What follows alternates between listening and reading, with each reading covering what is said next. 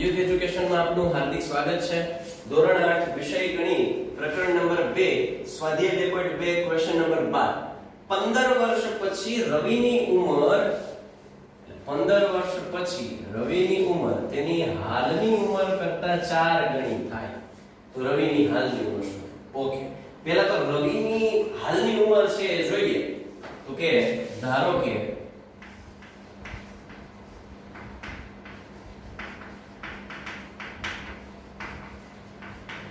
રવિભાઈ એટલે કે રવિની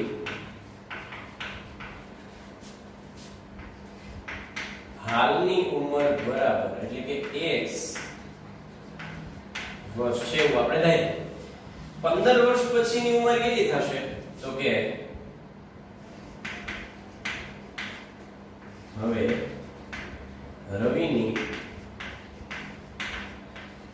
15 વર્ષ પછીની ઉંમર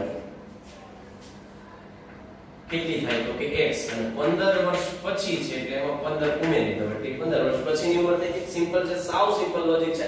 હાલની જો x હોય તો પછીની 15 વર્ષ પછી એટલે એનો 15 જો ઉમેરી દો તો x + 15 છે એની 15 વર્ષ પછીની ઉંમર થઈ જાય।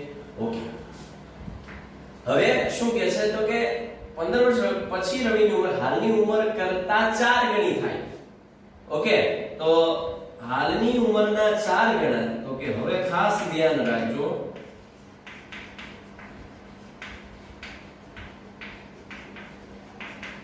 ઉંમરના 4 ગણા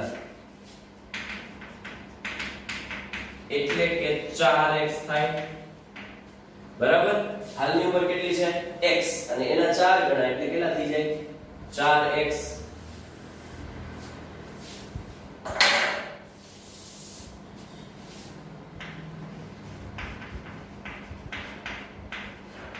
હાલની ઉંમરના 4 ગણા એટલે કે 4x થાય। ઓકે, હાલની ઉંમર કેટલી છે x તો 4 ગણા એટલે 4x તથા અહીંયા આપેલ શું છે તથા અહીં હાલની ઉંમર ના 4 ગણા a એટલે કે હાલની ઉંમર એટલે કે 15 વર્ષ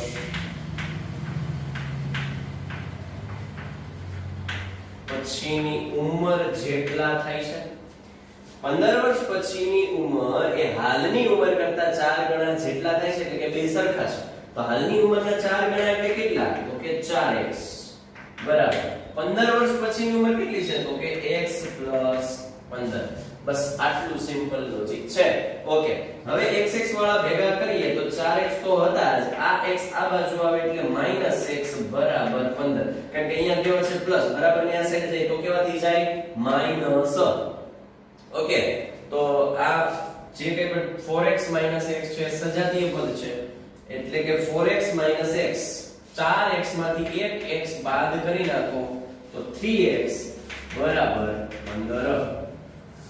ઓકે, અને જો આપણે નડે જ કોણ 3 એટલે કે બંને બાજુ 3 વડે ભાગી નાખું એટલે અહીંયા 3 અહીંયા 3 શું કામ કરીએ છીએ તો કે બંને બાજુ 3 વડે ભાગું તો અહીંયા કોણ બચે x બરાબર 15/3 કામ શું કર્યું અહીંયા તો કે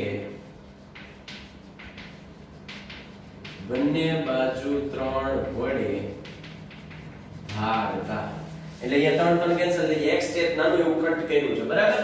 ઓકે, તો આ x બરાબર 15/3 છેદ ઉડે છે 3 × 5 = 15 એટલે કે x બરાબર 5। આ x બરાબર 5 આવ્યા અને આપણે શું શોધવાનું હતું રવિની હાલની ઉંમર અને x છે એની હાલની ઉંમર જ છે માટે રવિની હાલની ઉંમર 5 વર્ષ થશે બરાબર। એકદમ સિમ્પલ છે, માત્ર કોને ધારવાનું શું આપેલું છે જોવાનું અને સમીકરણ બનાવતા શીખો। આ છે a રેડી? તો આ સાથે આપણે સ્વાધ્યાય 2.2 નો ક્વેશ્ચન નંબર 12 એ પૂરો કરીએ છીએ. Thank you. જય હિન્દ, જય ભારત.